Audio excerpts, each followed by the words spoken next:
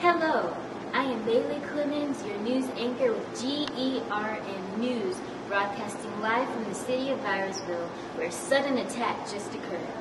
It is believed that the culprit is some type of virus, which is an intercellular parasite that cannot replicate without the cellular machinery of the host. The suspect is one who can infect bacteria, algae, fungi, protozoa, and even animals. They are infectious particles considered to be active or inactive versus dead or alive. They are composed of nucleic acid, a capsid, and may or may not have an envelope. I'm here today to investigate what this virus could be and what disease has caused this virus so that it's wreaking havoc in the city of Virusville.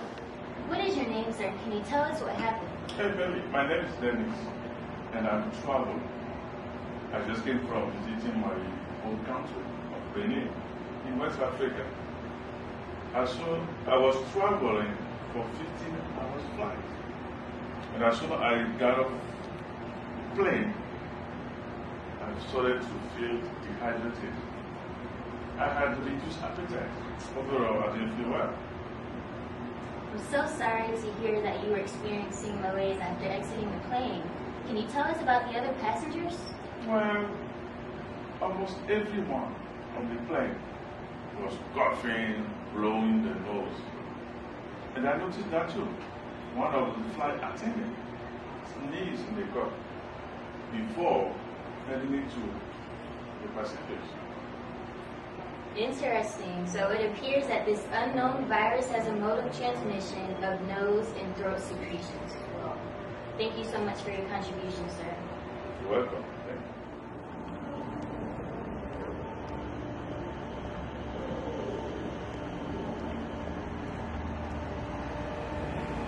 Dominique, you are a current student, correct?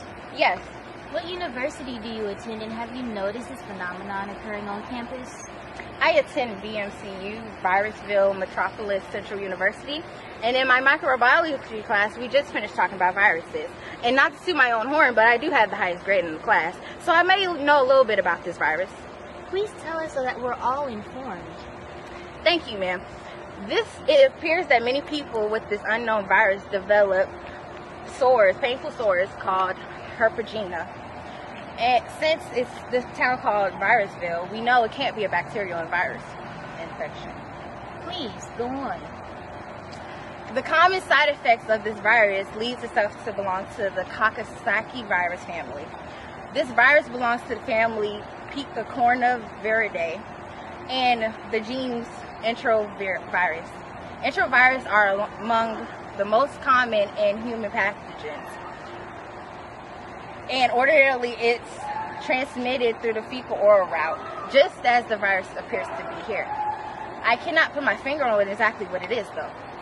Has this affected anyone that you've personally interacted with here on campus? Well, we did just have a substitute professor because our other professor was out, and they sent an email saying that their child had just felt ill. And she mentioned in the email that her son was touching the doorknob of the restroom, and he started to feel muscle aches, nausea, developed sore throat, and abdominal discomfort, and he immediately fell ill. Thank you, Ms. Dominique. Now we know that this virus has a mode of transmission via contaminated surfaces and objects. We have an eyewitness here with us today who had a run-in with this suspect. Please, Ms. Johnson, tell us what happened, and has this happened before? So my 2-year-old had developed a fever for a few days and then developed painful mouth sores. She had blisters appear all over her body. I've heard of this happening before once in India. In 2007, there was a huge epidemic. However, the first signs of infection occurred whenever my child attended Once Upon a Kiddo, the daycare center.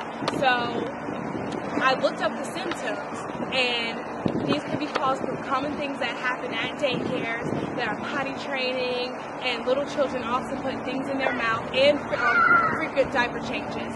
And my daughter was exposed there. So with the diaper changes and the potty training and with children constantly putting their hands in their mouth, your daughter has been exposed to fecal matter. Is this correct? Yes, and I am currently filing a lawsuit because there are sanitary methods that should be practiced, like disinfection and antisepsis. I know Joseph Lister or Louis Pasteur wouldn't stand for this, so I'm not going to stand for it either. And it hurts my heart to know a nasty virus hijacked my baby's intercellular machinery, and once upon a kiddo did nothing about it.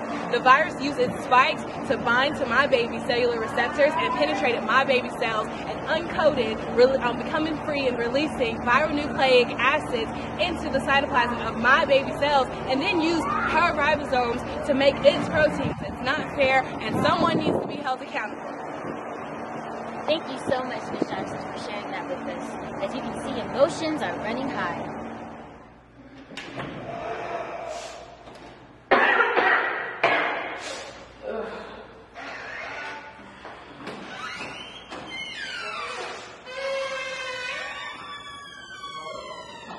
We're here in the doctor's office with Miss Perry. Miss Perry, can you tell us what happened? Yeah, for like 3 days I had this horrible headache. I'm constantly irritable and I have a sore mouth.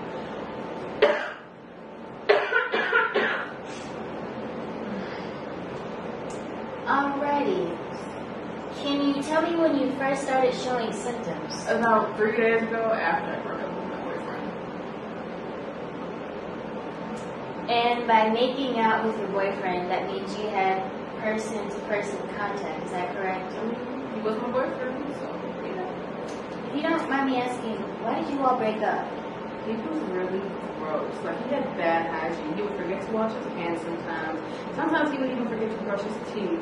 And he confessed to me that he had developed a disease based on his poor hygiene, and this disease has no vaccine to cure it. I'm already sick. I have to go. Thank you for your contributions, Ms. Perry. So it appears that this unknown virus is also spread by direct close contact with someone else who has the virus.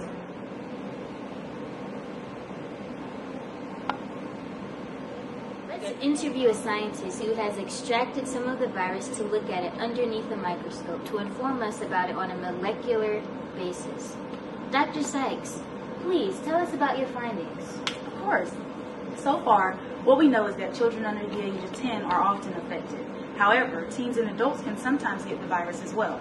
Apparently, this unknown virus is some variation of the Coxsackie virus.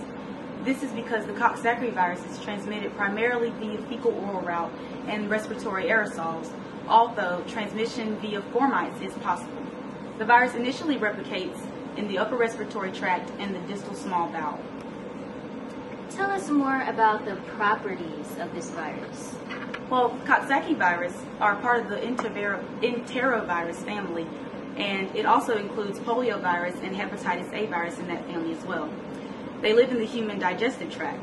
They can often spread from person to person, usually from unwashed hands or contaminated surfaces, or even by feces where they can live for several days. Some people, especially young children, may get dehydrated if they aren't able to swallow enough liquids due to the painful mouth sores. Dr. Sykes, please tell us about your microscopic findings. Well, after using an electron microscope, I noted that this unknown virus is a non-enveloped virus with linear, positive-sense, single-stranded RNA. After comparing my findings with the previous microscopy in the lab, I was able to definitely conclude that this unknown virus belongs to the family Picornaviridae and the genus Enterovirus.